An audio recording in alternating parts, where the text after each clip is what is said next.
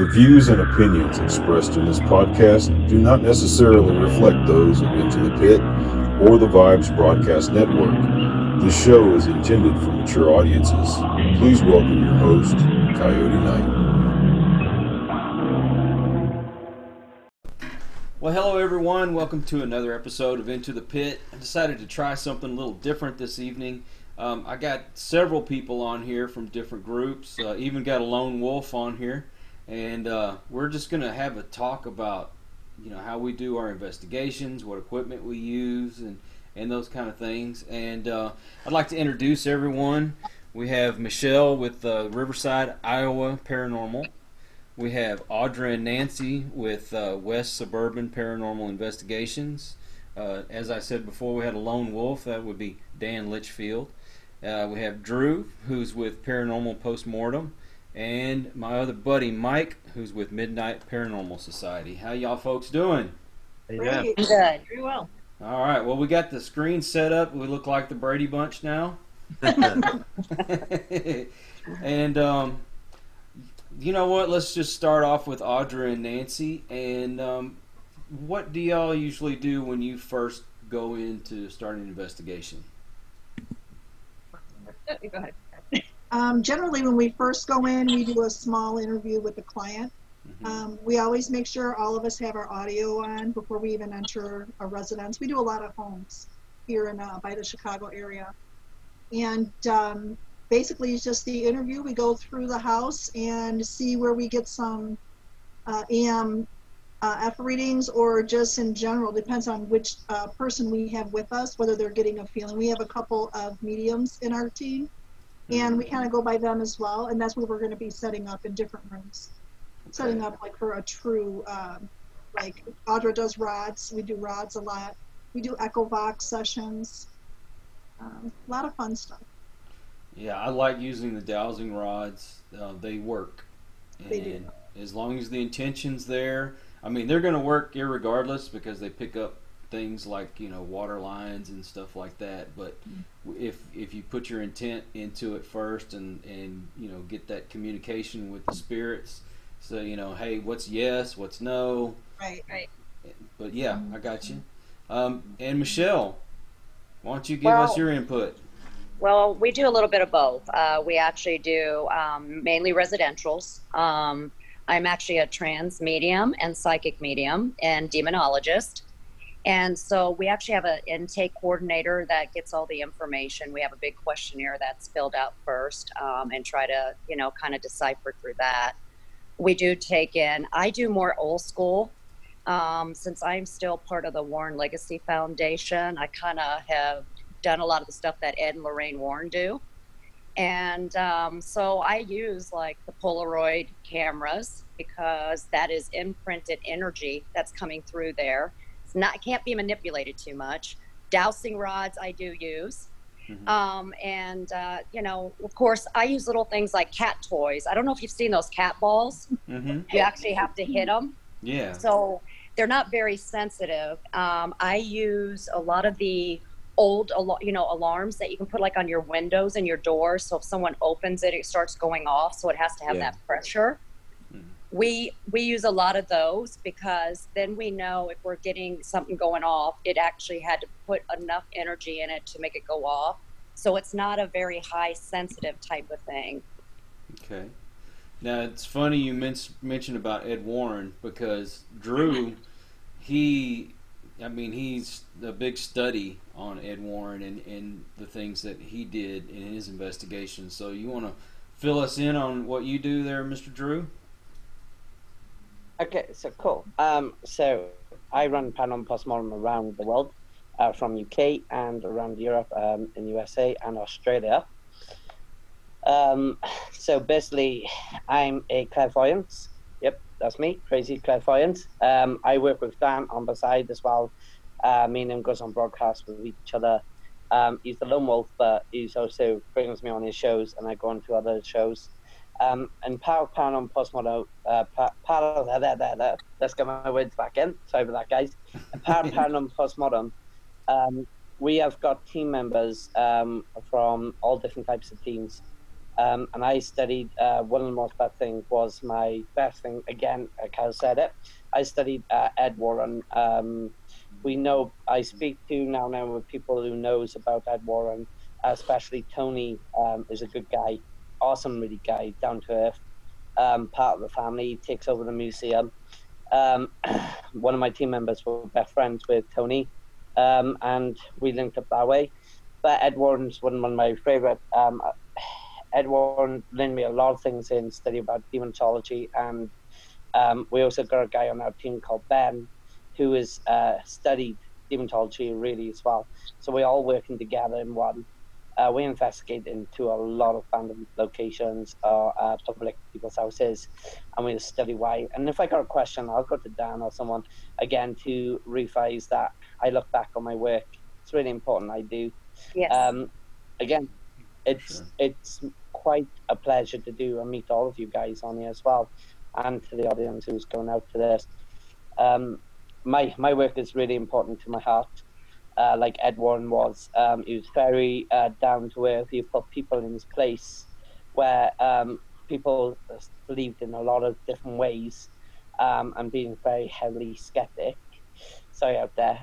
So he kind of fought for his grants and said, hey, you know what, is something happening? And he proved that point. He actually did prove to a lot of people spirits were actually real for that point. And I kind of like Ed Warren because he studied himself, he learned himself like I did. I studied different ways. And it's really important, we keep that legend on for Ed and Lynn Warren as well. Keep moving on with Ed and Lynn Warren. What they did was amazing. So that's what Paranormal Postmortem really works towards. We follow the style. The old style, I agree with you 100%, is one of the best. Old styles are quite fun to use as well, because this world is literally turning into like a major EMF problem situation, whereas internet massively is running through the streets now, like the 5G. Again, that's going to make a problem in the paranormal field, I think. So personally, when you first go into a place, where do y'all start off at?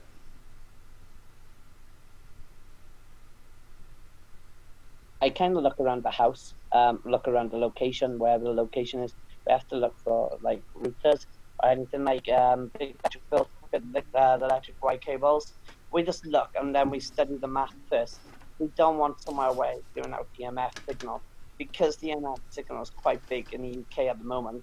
Sadly is, and especially United States as well, is starting to get really big with the signal. I usually go in and start looking and revising to see if that area's got some major connection, because and only that as well, we all suffer with earthquakes.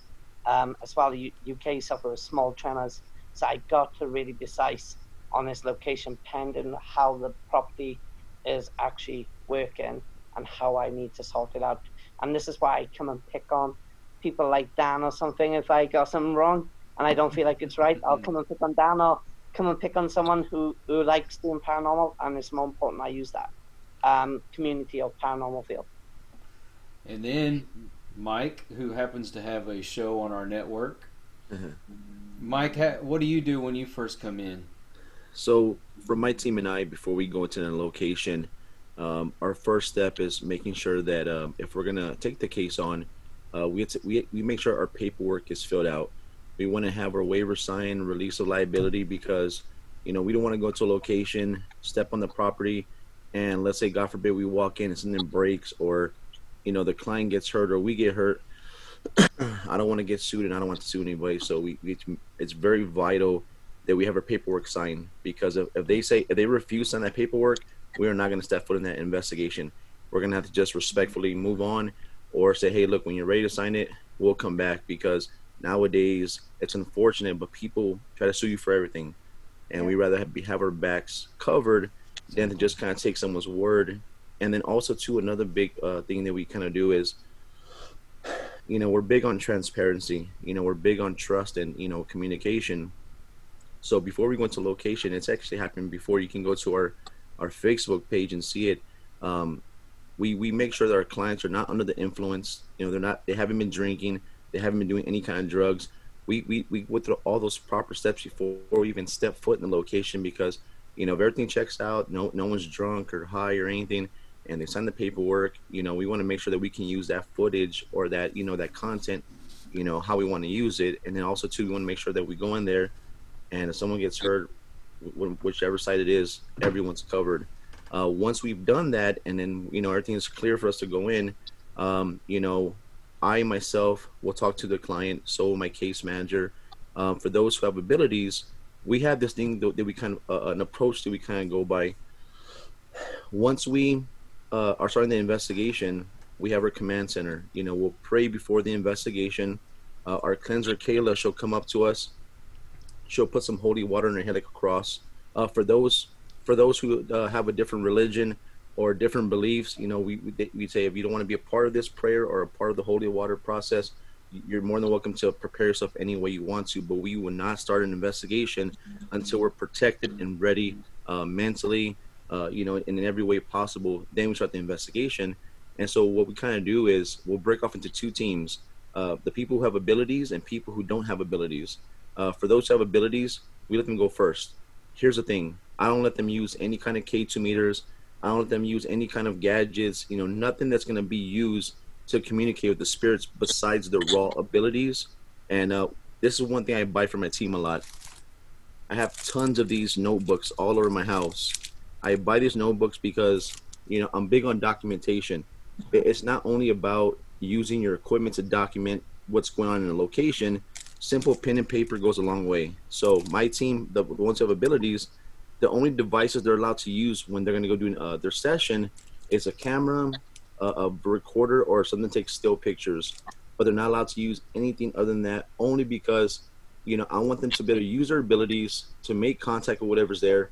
And then once they do their session and they come out of the location, those of us who don't have an ability, at least that we know of, that we had to heavily rely on, let's say the K2 meters, or let's say, EMFs or whatever, we need those devices to make contact. We'll do our sweep.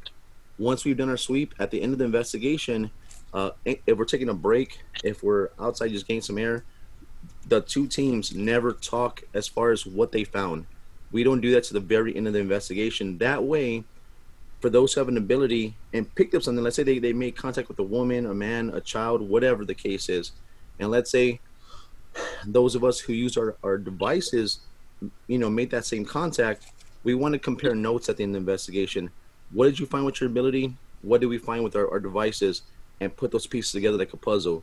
And then from there, we kind of go over all the evidence. And then if we feel it's a valid piece of evidence, we go through a lot of steps before providing anything to anybody, because nowadays, everybody, not to be mean, but becomes a critic, and they think they know everything, and no one is an expert in this field. We learn. And so we want to make sure that we, exhaust all our resources. Once we've done that and we feel it's a legit piece of evidence, we'll provide it. And even then, we're like, look, it's up to you to decide if it's real. If you don't believe it's real, that's on you, but here you go. So that's pretty much what we do.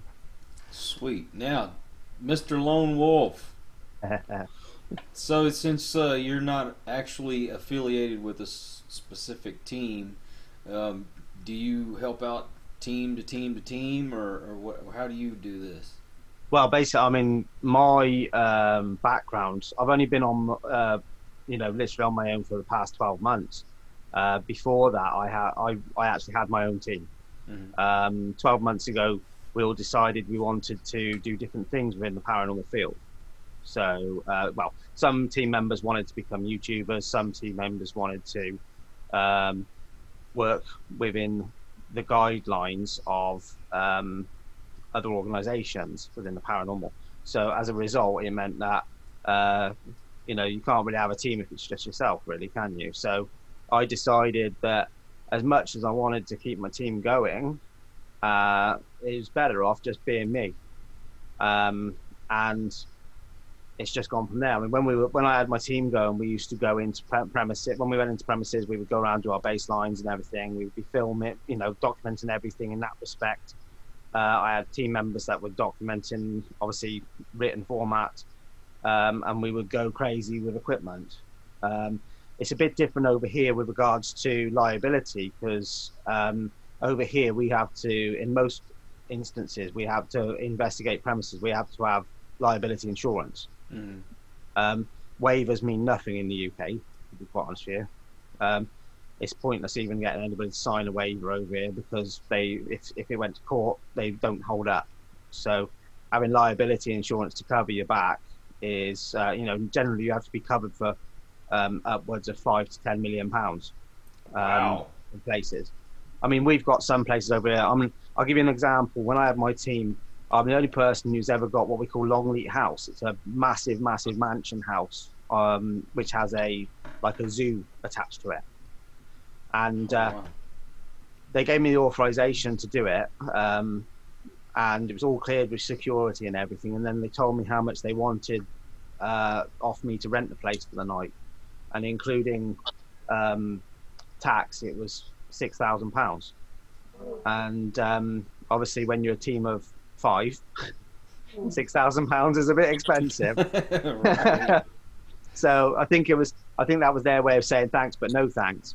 But so it's a bit different when you're on your own, because predominantly now I'm a live streamer, so my documentation comes from that live stream. I go back, when I go into premises now, whether it be abandoned buildings or whether it be, I don't really do much in the way of home visits now.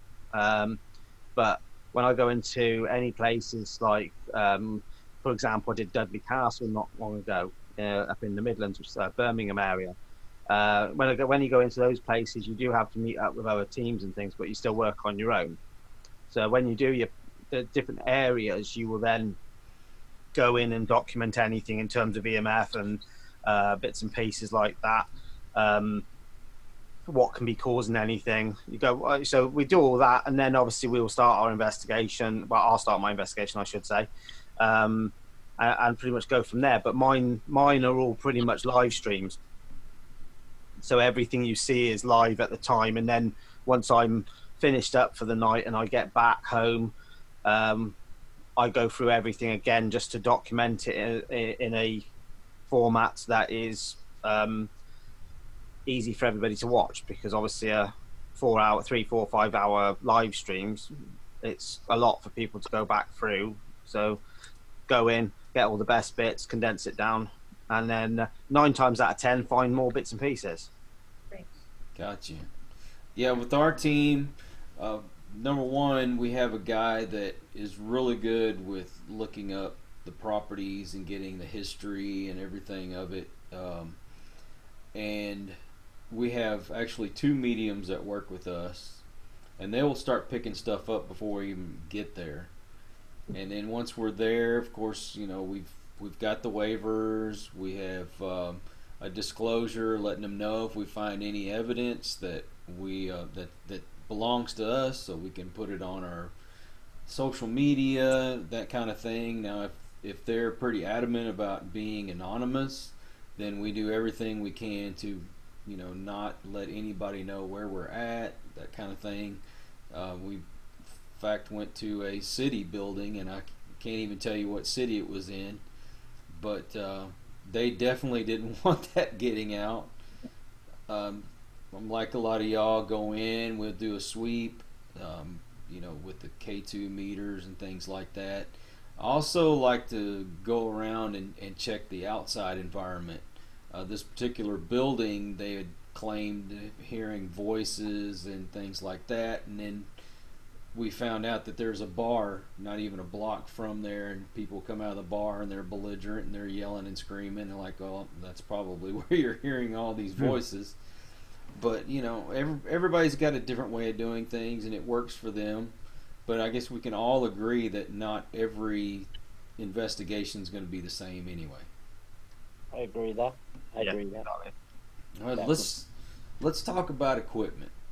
Now, Mike and I both have been pretty much friends with the guys from Ghost Hunters, the new Ghost Hunters, and we talk to them pretty frequently. It's kind of cool. They give you their phone numbers and and emails and all that, and you talk back and forth with them, and they're pretty ready to talk to you. Yeah.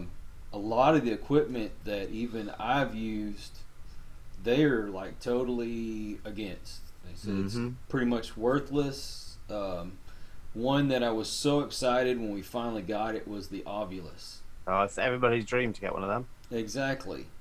And I noticed that as soon as you turn it on, it goes through its little vocabulary. And sometimes it gets quiet, doesn't say anything, and then sometimes it just keeps going and going and going.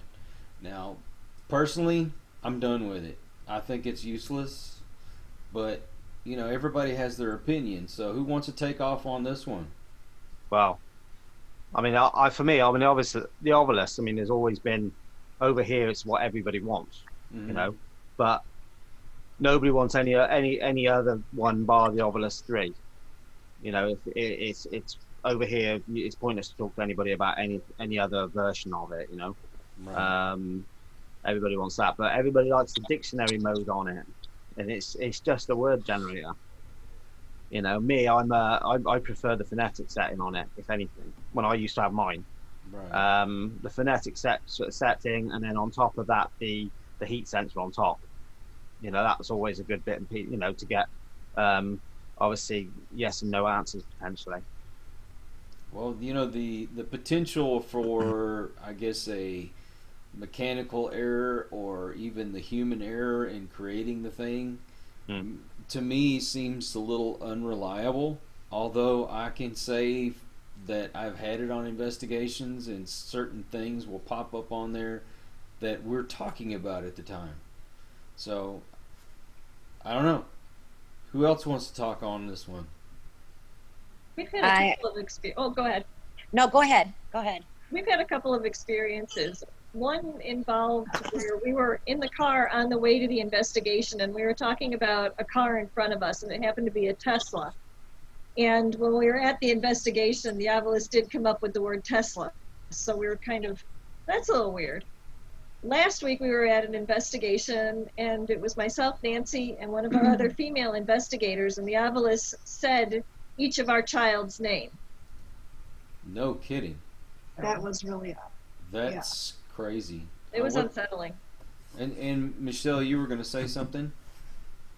I personally don't like it. I think it can be manipulated a little bit too much, but now when you're doing small events and you have people who want to, you know, be there and hear things, we might use it for them because they want everything right then. So during events, I think it's a good thing to use, but when we're doing a home or I'm doing just a private investigation, we don't like using it at all. And Mike? Well, I mean, honestly, like when we do our live froze investigation myself, I've used other apps. I've used other apps and other devices that were similar to it, and I think, to be just honest, 100%, it's more so for entertainment for the viewers because, you know, realistically, like there's an app that I use, and I don't know if you guys have all heard of it. It's called Necrophonics. Yeah, and, got it. Yeah, you know, I use that, and someone brought it to my attention, you know, and so I used it. And one thing that my one of my tech guys, his name's Robert, he's my co-host in my show. You know, he's real into he asks so many questions. Sometimes you're like, stop, but he asks you. It's just he wants to learn more about these things. And so what he did was, he purchased the app, he turned it on, and he would say keywords, and then later on the app would say it too. And he was like, wait a second, like this is not right, you know. And so whenever we have investigations where we won't use those specific apps or specific devices, and we notice that you don't get so many views because of it, but then the moment you do, the chats light up like fire. So I think honestly, going forward, the purpose of it is only for entertainment. That's it. I agree. Yeah. I tend to use I use one called the Portal Plus, but I don't use it on its own. I hook it up through what people call a portal device, you know, which is an amp with, you know, the pedals attached to it, just to be able to filter out any of the stuff in the background. And you tend to find you get anything that's more prominent then comes through. You don't get all the background stuff. Yeah, I hear you. And Drew, what's your opinion on the Ovulus? I'm not really kind of a big fan of it, personally. I'm not a massive fan of it. I don't really look into it yet. reason why it haven't come to my attention when stuff like that. Because I prefer using some old sets, if you get what I mean. Something really old sets. I personally, I don't know. I think sometimes, again, I just don't really think personally. I haven't got a word for it. I haven't got a word for it, and that's how bad I am at the moment with stuff like that. Yeah. It's because my usual tech guy would come on and explain things, but I'm not a fan of stuff like this. Because sometimes it can work in many different ways. There's all these guys coming up and saying stuff. I'm not really a major fan of technology. I'm not an ICT tech person and fan of all this sort of stuff. I'd rather stick to my old guns, and the amount of old stuff I use come out perfect than what the actual day-to-day is of 20th century. I should say the 20th century of the equipment is, I think, is too much of technology instead of actually kept me steady and easy. Anything could be so whatever. Well, I think that So I'm just personally not a big fan of. I think in certain circumstances, when there's an anomaly, I guess you'd call it, it could be helpful. But as far as presenting that as evidence to our clients, I just couldn't in good conscience do that. I think the biggest problem with it is it brings up a similar principle to, looking at screenshots from, and things like that, where you get it's not just the visual pareidolia that you get in that side of it. You get an audio pareidolia with any of these apps, and also the obelisk as well, no matter what. Same with the spirit boxes, they're of the same, genre really, aren't they? Mm-hmm. You're going to get an audio pareidolia come up with them no matter what. Now, I'm glad you brought up the spirit box, because there's lots of times you hear what you want to hear when those things are going. Yeah. But I can say that I've had an investigation where this spirit box was cussing. And if you know anything about FCC regulations here in the United States, yeah, that is not allowed on the radio. Same here, unless it's after 9 p.m. at night, then it's not allowed here. Yeah, we can't even do that after 9 o'clock around here, especially the F-bomb. Yeah. So that's not a coincidence that this word is being said. You're being cussed out and things like that. But I guess if we captured that part, I might use it as evidence. But for the rest of it, I don't think I could use that as evidence either. So talking about, I'm sorry, I mean interrupt anybody. No, that's what we're here for. Talking about the spirit box, of course I saw it starting off, with the, and it was actually, I think, a little bit before Ghost Adventures, people were, making the Radio Shack versions of it. But I remember when I bought mine from the, I think it's called ghoststop.com website. Mm-hmm. I purchased it, and of course, because I saw Ghost Adventures at the time, I was like, I wonder how real it is, because anytime I see these people in TV use certain devices, I question, like, are they programming it to say these certain words, or, have these certain responses at a certain time? They can manipulate it that way. So I bought one. It came in, and this was back in like 2014, 2015. My sister and my cousin, my sister's my co-founder of my team. At the time, she and my cousin got a house. My cousin's daughter was being plagued by something in the house, and my cousin, she's one of those hardcore Christian ladies. She don't believe in the paranormal. She don't believe in none of that. It could be right in front of her. A ghost could be there, and she'll have an explanation for it. And so her daughter has a very unique name. Okay, my cousin went to California when she was a teenager to become this actress or whatever, and she went to a play, and she named her daughter's name after the play. So anyways, fast forward to the investigation, to when they moved into the house. I went into the home, and I just got the spirit box in the mail, and I said, listen, I've never used a spirit box before. I'm going to go to her room, respectfully, everybody stay as far away from the room as possible. I'm going to lock both doors, because there's 2 doors. Whatever you hear, or whatever don't come to the rooms. Let me be there by myself. I go in there, I pray, and then I start my session. And, one of my questions was, when I first started, it was, I said, my cousin's daughter is being affected by something here in this house. I said, before we go any further, I want to know if you know who I'm talking about. I said, if you do know who I'm talking about, the person in question, can you say their name for me, please? And not once did I say the name of my cousin's daughter. And this man, as soon as I asked the question, a man came through and said her name 3 times in a row. He said, Eurydice, Eurydice, Eurydice.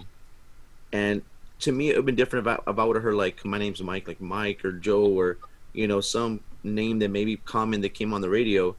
But for me to hear Eurydice, unless it was a coincidence or it would just happen to be that name specifically was coming to the radio at that time, but for it to say her name 3 times in a row, that to me, I don't believe in coincidences. I felt like that was a real experience that I had. But other than that, I think that was the most legit time, or at least in my time of me investigating that box blew me away because I heard her name 3 times come through that device. It's really amazing. Well, I actually have a spirit box sitting here, actually. It's a custom built one. Oh, nice. You can send that to me. I'll give you my address when you leave. So it's an old radio that what we've done was we gutted it. So there's just a casing of the old radio, and then from there what we've done is put a radio set into it. Not from an actual radio. It's a kit we purchased. We pulled in all the parts for and then hacked it to make sure it so it scans, and it sounds really cool. It's got reverb in it and everything, so it sounds pretty cool. But I haven't had a chance to test it yet because we're in lockdown. Like I say, you can just send it to me. I'll test it for you. It has its ups and downs. I don't know if y'all watch Kindred Spirits with Amy Bruni and Adam Berry, but one of their experiments is one of them will put on a blindfold and the headphones and listen to the spirit box while the other one is asking questions. And so we decided to try that out ourselves. And when you were getting specific answers to specific answers, specific answers to specific questions, excuse me, blah blah blah. Is it coincidence? I don't know. But once again, that's something that's really hard for me to pass on as evidence to the client. So what's your take on that, Drew?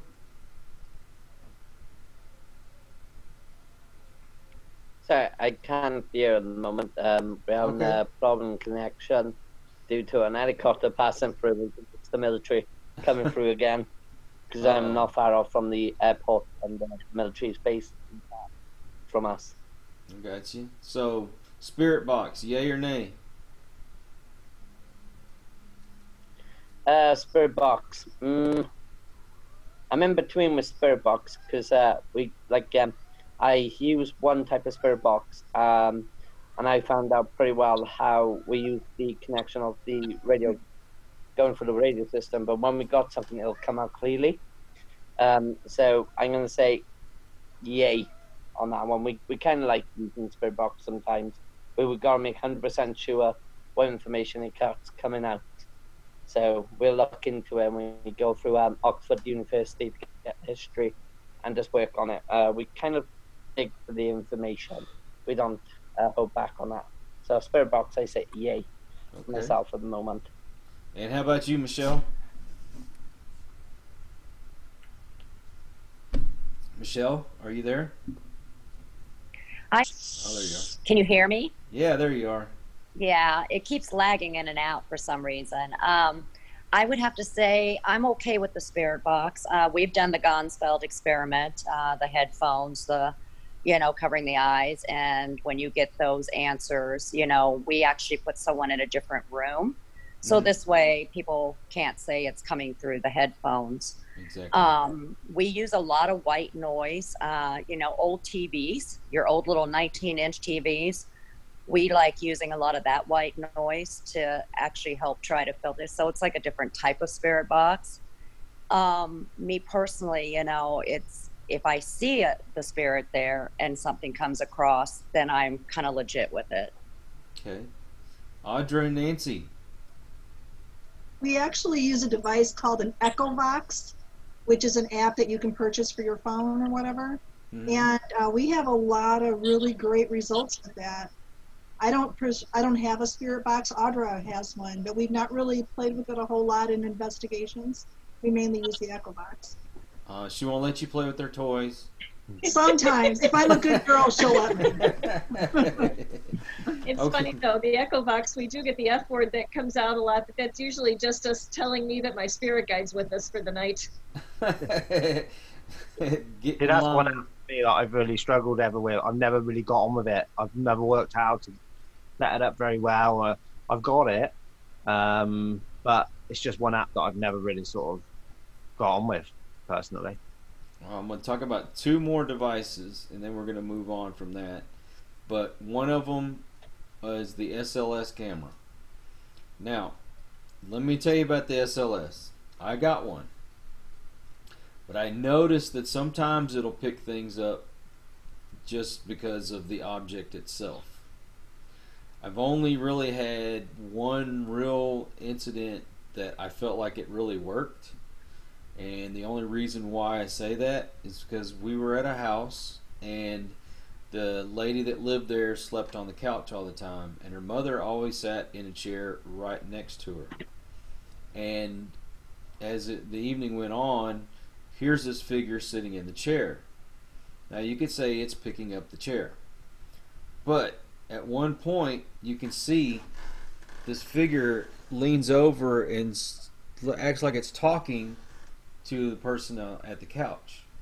And we're like, okay, if you're really there, I want you to lift your arm and wave. And it did exactly what I said. Wow. So I know a lot of people aren't crazy about it. The ghost hunters aren't too crazy about it. I see, Nancy, you're shaking your head, so you tell me. We don't have one of those. We right? don't. That's one of our dream pieces of equipment. Eventually, we'll get one, but yeah, we've been looking for some results on that to weigh the price of it. And some people are with it, some people are against it. So we don't have any experiences though. I got you, Michelle. If when we use it in like an open area and you don't have door jams and things like that, and you get something that's pretty exciting, well, our tech guy actually can build them. And we have some for all the team members. Now, doing it in a home investigation, we don't, because there is a lot of things that can manipulate it. Exactly. So it depends on where we're at when we use it. Me personally, I'm not very fond of it because, a door jam will turn into a person and look like it's dancing. So I do have some issues with that piece. Yeah, well, all these spirits, they seem to dance around when you have the SLS on. I had tap dancing, jazz, they got jazz hands and everything. So they really do. But if you're in an open building, like if you were at Waverly and you got the long hallways and you go down those and you start getting something, then you can start looking at it as being, okay, this could be. Oh, I think she froze. Yeah, Michelle froze on us. All right, Mike, I'm gonna pass this one on to you. Well, I mean, honestly, man, it's funny because I have all the pieces to make the device. The only thing I'm missing is a laptop or a something that has Windows 7 on it. So I have all the pieces. I haven't put it together, but I've seen other people use it in investigations with me. And I mean, I don't know, man. I mean, there's times where something comes through. Like, okay, let me give you an example. For those who don't know, and I believe Kyle may know, yeah, I think I told you about this one. The case where the client, I had to take her from the 3rd floor down to the 1st floor because something she became attacked. Well, this something really interesting happened with the SLS in her room where it all occurred. She was, she started, hyperventilating. She started, she lost it, man. She just flipped she was out of there. The moment she collapsed and she, looked like she passed out, when she came to, I mean, she was just all over the place. We grabbed her, tried to move her from the room, and when we moved her, the SLS camera was not in the room when this was happening. They brought it into the room after she had gone, and she was out of the room for maybe like 30 minutes, maybe. When they brought the SLS into the room, that spot where she was at on the ground, as soon as they turned the SLS on and it was during the screen capture, it registered something right there in that same exact spot where she was at, in almost the same exact position. I can't explain that. I don't know, how to get in depth with that thing to say, hey, well, it could have been like a residual energy thing. Who knows? But it registered something there in the same exact spot, and so, just me seeing that, it was really interesting. But again, I don't know how that really thoroughly works, so I can't really say. Well, I would think if you can get it to do something, and it does exactly what you ask it to do, then yeah, there's got to be something there. But is it always accurate? No, I don't feel like it's always accurate. There's too many things that can cause it to actually move. Like Michelle was saying, there's door jams and things like that it looks like something's dancing right there and there's nothing there at all. Yeah. All right, Drew. Yay or nay on the SLS? Nay. Nay. Enough said. Okay, we'll move on to Dan now. Drew knows exactly what I'm going to say. Very quickly, the Stickman, again, I've been watching a lot. I don't have the system, okay? Personally, reason why, you can play about with it. I've heard things about it.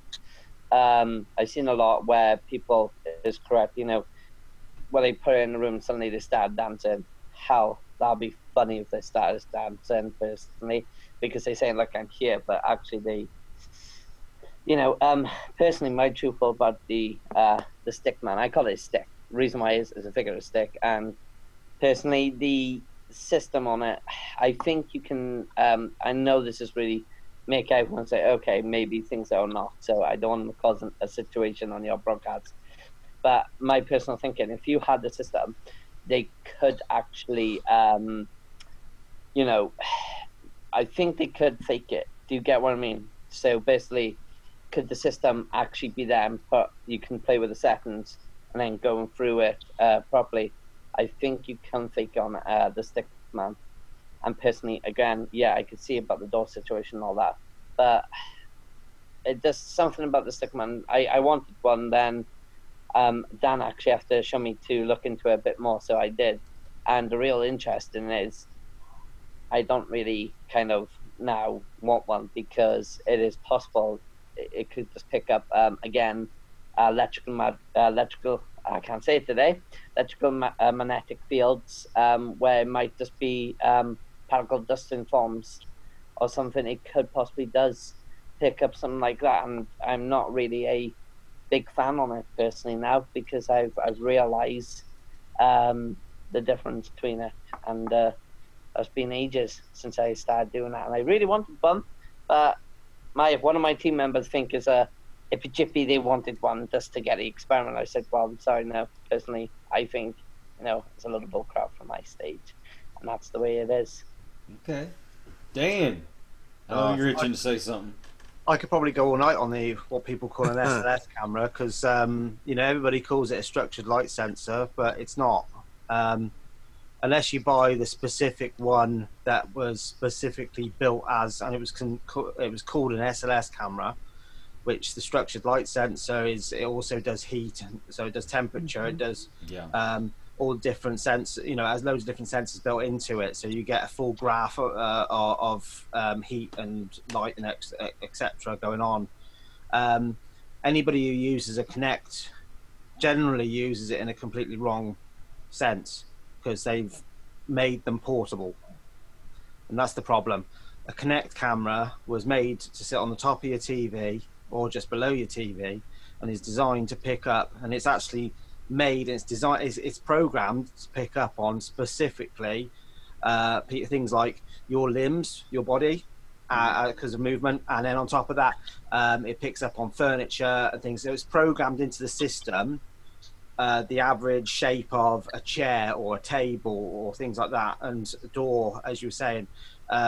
So it will pick up on it and it will only work up to about 6 feet away, because that's what it's meant to. Like the average small front room of a house or bedroom is what it's meant for. I don't use the Kinect software myself. I use a different software, and I use a different camera as well. So I use a different motion tracking camera. The one I use is made for robotics.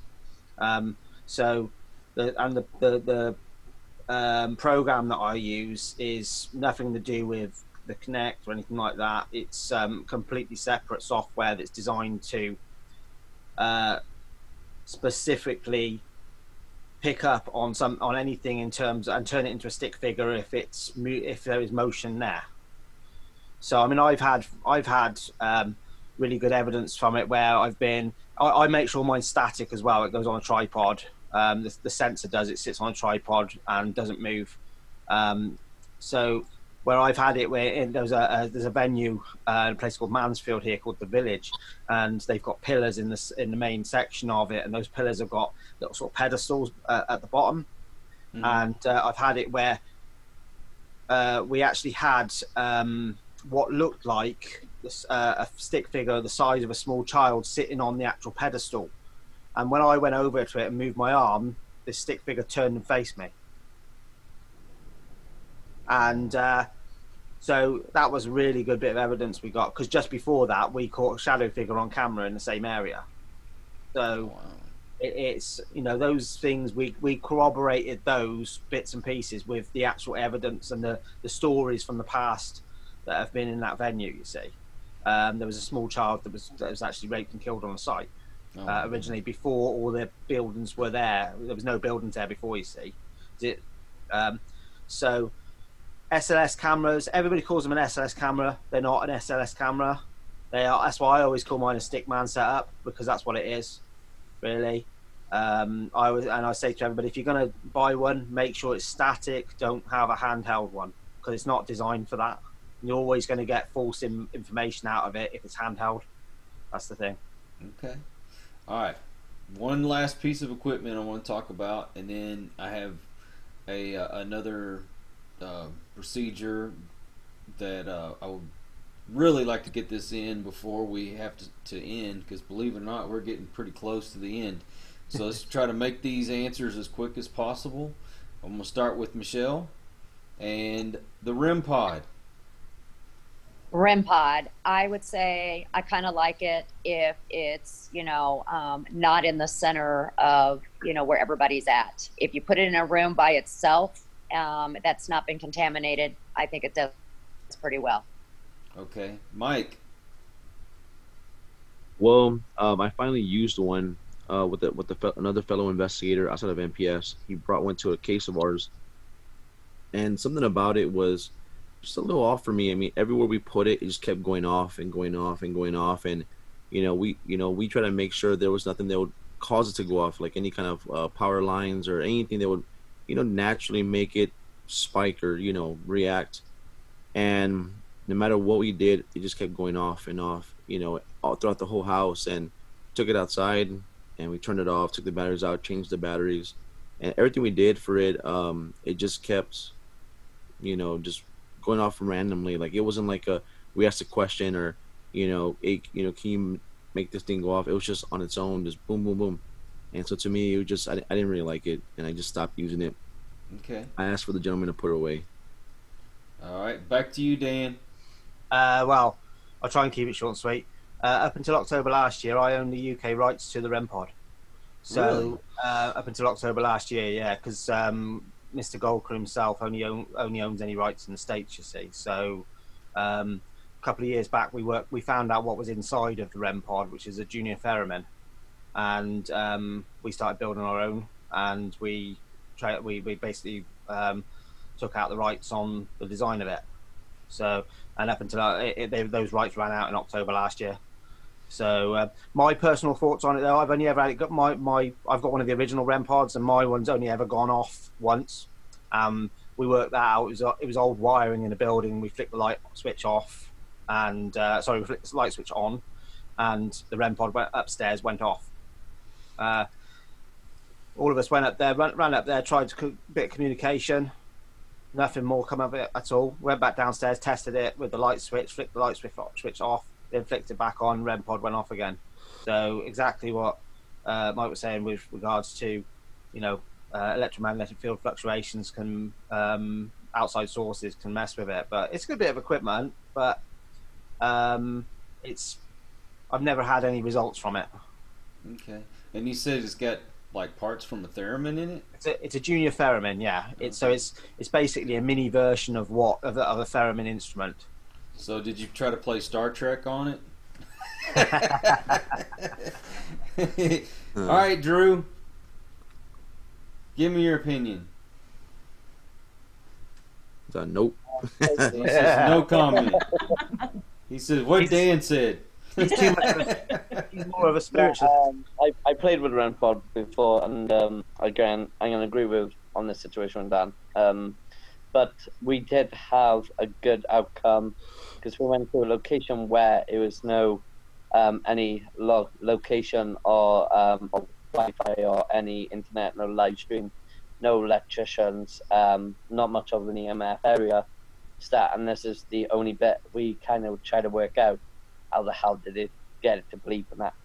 And we tried everything. We tried to work it all out, and we still couldn't work it out. Even we went a bit further ahead and called a friend of ours who works in the area as an electrician around the locations of the area, and he said no, there's no official wires going through, but there's some going through to the local houses. They weren't sending much out, so we were stunned how it just went off on our demand. So I'm going to say, personally between me, I like REM pods, and I'll give them a little bit of support, but in between with Dan as well. So I'm going to go in between the slice of the cake, I would say. There's different type of things all about REM pods personally, and everyone's got their own opinion, and everyone's got their own stuff to deal with it and their own investigation. But again, the more study can be done with them, the more it can get either this case out of like REM pods are not good, or either the REM pods are good. The more cases he got out there, they say, hey, actually, this REM pod is crap, and then I personally would say, well, okay, yeah, I understand it, but it's an answer there, yes or no, basically, and no one can answer that one really. Not even the best person in the world can answer it, and sadly, that's where we're stuck between technology these days now, of 2020 again. We can't answer the full word of it. It can't. So, okay, I'm in between of it at the moment. If I can cut down on it. I hear you, Audrey, and Nancy. Nancy's got a REM pod, and the thing is so sensitive, especially when the batteries are low. That's when we always seem to have the lights going off, and so the other is the temperature gauge, and that seems to go off even if there's not even a 1 degree shift. The temperature gauge will go off to a point of where we were at an investigation and we thought that it might actually be giving us Morse code from it. I joined a ham radio team on Facebook and I sent them the clip, but the problem was that I was talking over the stupid thing the entire time. Hey, that sounds like Morse code. Do you think that might be Morse code? We couldn't get anything from it because I wouldn't shut up. So, it's the chip on the board for the junior theremin, you see, has a program. Part of the code on the chip is designed so that it will go off continuously if the batteries are low. Right. So Really? it's a program in it. Yeah, it's just like telling you that it needs a battery change. Right. Now, I'll say this, and mind you, I put 2 sets of batteries on that thing, the little 9-volt batteries, just to make sure. But you talked about the whole Morse code thing. Mm-hmm. It started doing that, and then it just got quiet. And I found an app on my phone where you could actually put in a sentence, and then it would do the versions of the beeps and all that stuff in Morse code. And they weren't sitting next to each other, mind you, so it wasn't the vibrations or anything. It was talking back and forth. Oh, wow. And yeah, it sounded like Morse code. And found out that the place we were at actually used to be a post office back in the 1800s. Oh, wow. So, Holy Morse cow. code? Maybe? Yeah. Okay, one more subject, and then we're going to have to call it quits. And this one is kind of... It means a lot to me because I have a very strong opinion about it. Provoking. And since we started with y'all, when we started this thing, I'm going to start again with you, Audrey and Nancy. Absolutely not. No. Thank Yep. you. Never.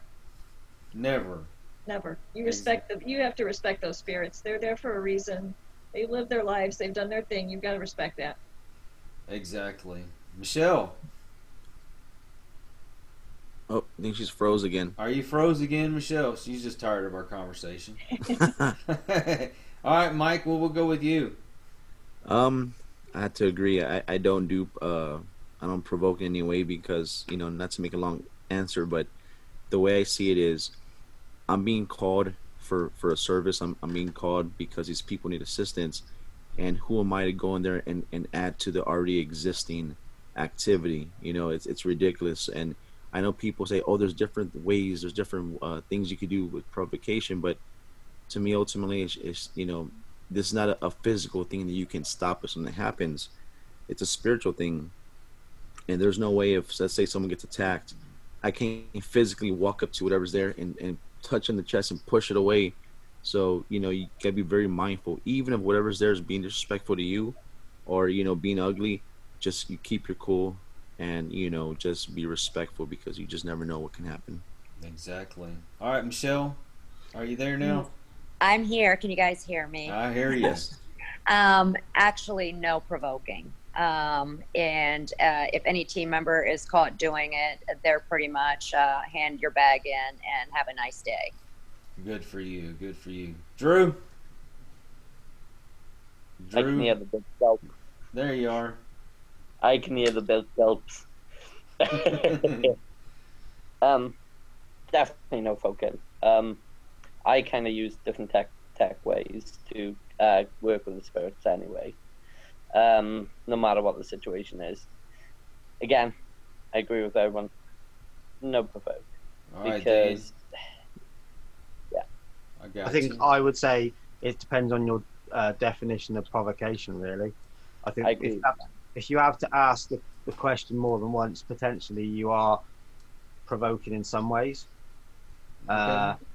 So I think if you're respectful, and yes, you might ask the same question 2 or 3 times to try and get a definitive answer, you could be, as I say, you could be deemed as some form of provocation. So if you're doing it in a respectful manner, then as long as you're not going in swearing or cussing or trying to push them by calling them every thing under the sun, I think as long as if it's just questions and you're being under respectful questions, even if you have to ask them 2 or 3 times, then that's respectful provocation to a degree. But it's the same with anybody. You don't want to be asked the same question over and over again. Do you know what I mean? So yeah, I've had 3 kids. I know exactly what that means. And now the grandkids. But so, yeah, be respectful is the simple answer to that one. Exactly. Well, the provocations, basically what we'd see on certain television shows where they come in and go, hey, you're so big and bad, then come mess with me. I think that you're worthless. That's kind of along the lines of what we were talking about. That's all show for TV. And then they run away. Yeah, exactly. Dude run is the phrase most people know over there, isn't it? Dude run. Yeah, that's it. Right. Bro! Good old Mr. Harmer. One thing on my show is, me and Taylor, when we experiment, because we work with the spirits very, very closely, like everyone else. Me and Taylor have an experiment. We have the experiment because on the UK, on the radio shows, Taylor's been named like basically they give their name a nickname as what they call it, the Queen Scram, the Queen of Scrams, because we try to show people if you do stuff in a negative way, it's the wrong way to do it. So this is what can possibly happen. So we try to show, to me, in personal minded, never go in with provoking, never do it. Okay, this is where I work. I work completely different to every others. I don't try and provoke. I show people what happens if you provoke. It kind of goes to the wrong way about it and how to deal with it. And to show, me and my wife kind of work very, very closely and try and show the point. It is something there. You know, if you go into proven, this is why they're scramming people. Even if you just sit down and ask them to scram you, you're basically provoking them, no matter what the situation is. Even if you ask them to throw a stone, again, that's provoking. Anything's provoking. But even if you have that manner, you got to think about it logically, and you have to be very psychologically and mindful on it as well. And personally, this is where I work with a lot of people and give out certain advices to people. Just have an open mind a little bit and just think about the way the questions are answered usually, because we've made a lot of improvement, me and Tila have, is to certain questions when you ask them, can you scram me? Can you chuck a stone? Can you, you know, and that's actually classed as provoking as well at the same time. And that's why I've done these experiments. So that's why she was named as the Queen Scram on a radio show, because she was getting scrammed all the time. You know, I think I have to ask the question. Do you guys know what the word scram means? No. I'm just nodding my head yes, and Come on, Dan. conversation. See, he is clairvoyant. He is clairvoyant. He could tell. We all were like, Let's just say we say, like, we'll turn around and say silly things like scram, but that means basically scratched, that sort of thing. Okay. Or we'll say okay. That's what I was kind of thinking, because he said scram. yeah. And I was thinking it was maybe scratch. So There's a difference between scran and scram. Okay. Oh. Well, I Scram is thought food. I thought with Drew it meant that you were cramming spam into your mouth. I always do this on any show. I always give the different words out from any show. You listen to it on the radio show. I even said, I'm not going to say it. Wait, no, I'll bugger it. Shall I say it? I actually said bondage there, bonding. I actually said thousands of people watching, 50,000 to nearly $250,000 followers. Yeah. I hear you. We have some strange words over in the UK, that so. Yeah, you're definitely. good. You're good. Where I'm from, we say babber. Babber. It's basically that we say, "All right, my babber," like that, and it just means it's. In other words, "All right, love," that sort of thing. You know. Gotcha. How you doing? You know, it's basically what we say. So daft things like that. You know. Well, as long as you can understand us, that's all that matters. Yeah. Y'all. That's the one. Yeah, I crack up Drew all the time when I talk to him. I'm like, "Hey, y'all," and he says, "Y'all." Oh well. Yes, Drew's from deep South Wales. You see, well, South Wales obviously in the UK, and it's you know, when you listen to some of the way that they speak, I mean, you know, you can't understand a word they're saying half the time. Subtitles, please. Yeah. Subtitles you wouldn't be able to understand them. You got the UK Southern drawl. That's it. But to me, like to you, I might sound a bit farmerish. You know what I mean? But like I actually live in South Wales now, and Drew actually lives nearer to where I'm from, so we've kind of switched places. So I'm picking up a bit more of a Welsh lingo, and he's picking up a bit more of a farmerish lingo. You know, so it's soon as Drew gets here and for the visit, and we're gonna teach him all kinds of stuff. So you're really gonna say he's got an accent. No, I didn't tell Dan about this yet. Basically, I am me and Taylor's actually taking the baby for a couple of holidays down in Texas to enjoy with Kyle. So literally, me and Kyle's got like a lot of date booking out type of thing, and his wife. So me and Kyle's having a date, like we said. We got some barbecuing and some gun shooting to do. Oh yeah, I can imagine. Definitely. Well, you know, we didn't agree on everything 100%, but I say the provoking, we all agree on that. That's bad. Shouldn't do that. I know there's still people out there that do it, but everybody agrees it's disrespectful. Here you've got a tortured soul already. Why torture them any further? But do you know what, Carl? I think I'll say to you this much though, with that. I was saying it on my show earlier on. Basically, I mean, we all have a different belief system when it comes to the paranormal, whether that's spiritual, whether that's whatever it is. Do you know what I mean? And but the one thing everybody's got to understand is every single thing to do with the paranormal really is theory based. There's nothing concrete that proves that there is life after death at the moment, and so every single thing we use, whether that's a technical piece of equipment or whether it's a spiritual belief, it's all theory based, really, isn't it?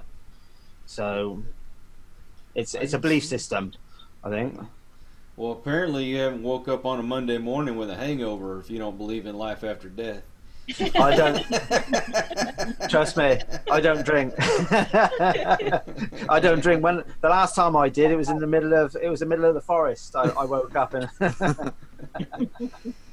Well, everyone that joined us, I sure appreciate you being here. You took time out of your day, and that means a lot. Took time out of Drew and Dan's night because it's after midnight over there. 10 past 1 here. 10 past 1, see? Wow. They stayed up late for us. Oh, we're in lockdown, so 3 o'clock in the morning's like bedtime. I got you.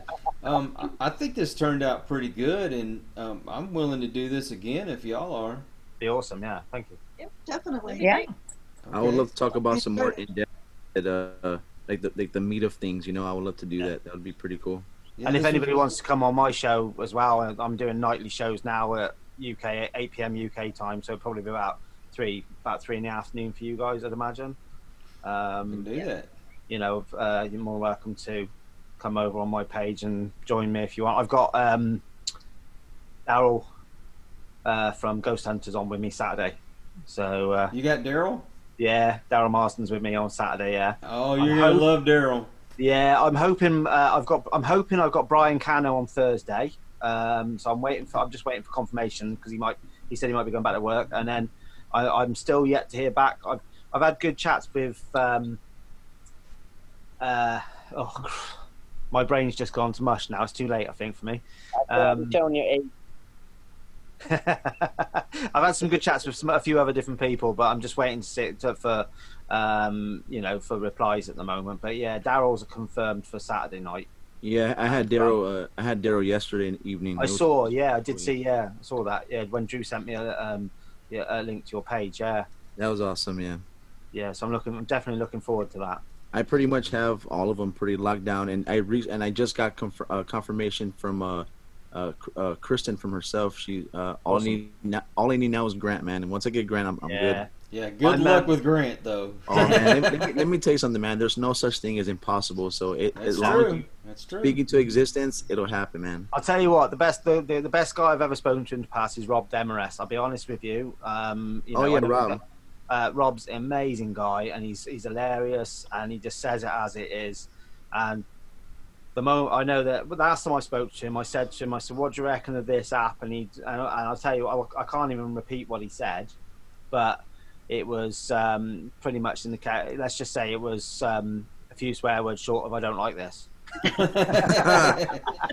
Don't worry, we have a disclaimer at the beginning of the show, so if anybody cusses. But yeah, so yeah, we got a few things. So I was actually, when I set up my group initially, my first group, I was actually went on the list as a family member of the Ghost Adventures team as well when all that was happening. So I was one of the only 4 teams in the UK to actually be on their list. Oh. Usually it was a case of you had to have at least 3 years experience, and I've done so many investigations, and that we got accepted after 12 months of being around. So we did 54 investigations in the first year, and that's pretty much what got us the link onto them. So couldn't go too wrong. Well, we'll keep in touch because I would love to come on your show. Yeah, that'd be great. It'd be great to have you on. And Yeah, I'm gonna have a little talk with Kristen because she still hasn't answered me back. Yeah, and Michelle as well. Yourself as well. I'd love to have you on because it'd be good to talk about Ed and Lorraine. Sweet. I think Michelle. Yeah, Michelle. I would love to talk to you about that. I think she froze again. Oh, there she is. She froze with an. At least say though, she you froze know with a what's smile on her funny? face. Hey, you know what's That was funny? You ask a question and she lags, and then when you're not gonna ask the question, she comes back. That's it. Better late than never, right? No, you're good. No, actually, it'll be great because I do work right next to Chris, who is Ed and Lorraine's grandson, and we're continuing the foundation work. So I'd love to come and talk about it. Yeah, yeah. I did message Tony and ask him if he wouldn't mind coming on, but so I haven't had a response yet. But and it's two sides, because like Tony and Judy take care of like because they hooked up with the Warner Brothers in Hollywood, where Chris went off to continue the work that his grandparents did. Yeah, so I speak to Chris now and again. Yeah, he's good peeps. Yeah, he's a lovely guy. So yes. But no, Michelle, real quick, I'm sorry, I didn't mean to interrupt you, but I want to talk to you because I have a current client who she has some very interesting vintage dolls that we've been working with for like maybe 4 years already, and I want to show you some of the evidence that we've collected from the dolls, and I'm getting tongue tied, but it's just scary to see the grip that these things have on her. It's crazy. We do that because I deal with a lot of like haunted objects, and so people send them to me, and I actually store them up just like the museum, like the Warrens. And I have a box that came to me from Colorado, 34 dolls that had an attachment to a person. So yeah. And when I release them, she'd rather die than to have them go anywhere else. It's so bad. Yes. Like the worst thing, not the worst thing, but she would drive in her car with them seat belted and just go cruising with them. And you get close to them, and she will get like a cat gets all crazy. She does not want you close to them or touching them. And I've been affected by them. But I'll talk to another story for another day. Yes. I've actually got the doll that was deemed the most haunted UK doll. The original most haunted UK doll. Not that's coming to me in the next couple of weeks. Nice. So I'm gonna have a few weeks of investigating that in my house with that. So nice. Me and Drew and Audra and Nancy were starting to feel a little left out over here. Sorry, guys. So this is my show. Thank you. But no. I really want to thank all of you for being on, and I want to have all of you individually on the show. I had Mike and Drew on the show, so Michelle and Dan and of course Audra and Nancy. So if we can keep in contact, and I'd like to have you individually on the show, and we will try to set up this again, maybe another week or two. Sounds great. Sounds wonderful. Good.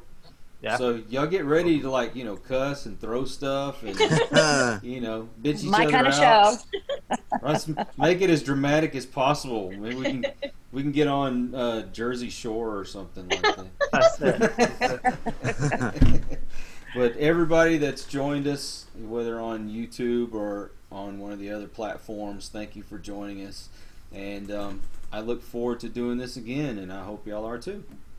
Thank you. Thank you. Thank you. Have a nice evening. Thank y'all. You all as well. Thank you for joining us on Into the Pit. Please follow us on Facebook at The Vibes Broadcast Network and Instagram at The Vibes Broadcast.